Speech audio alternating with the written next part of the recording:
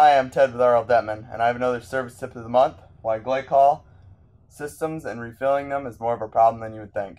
So today I'm going to use this small hydronic system to show what glycol would look like going through lines. I'm going to have it going through these sight glasses, and I'm going to use some food coloring. We're going to be able to see what it looks like fully concentrated. Maybe this is a 40% blend of glycol.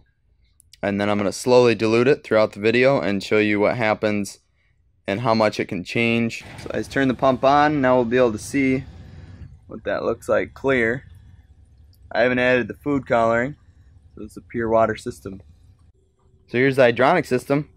Now we've added the food coloring, which made it a dark orange. That stands for the glycol again. So we're going to be able to see what a few water changes and how easily that dilutes this, especially the smaller system, but easily dilutes a big system. Water changed down, you can see now.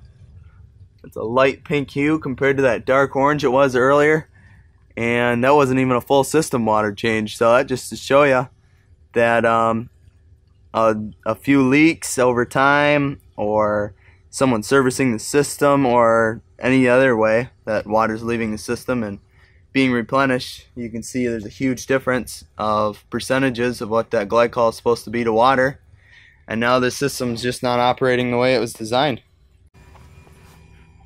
Did a couple of flushes after that last flush, and you can see that the water's pretty clear. There's only a little bit of pink left in the water, and that's, you really can't see that. So it just shows that, you know, you should always check your glycol percentages.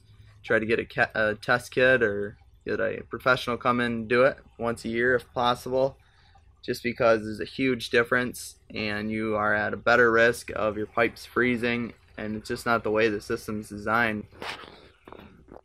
That was a short video on why it's best to make sure your glycol percentages are where they should be at.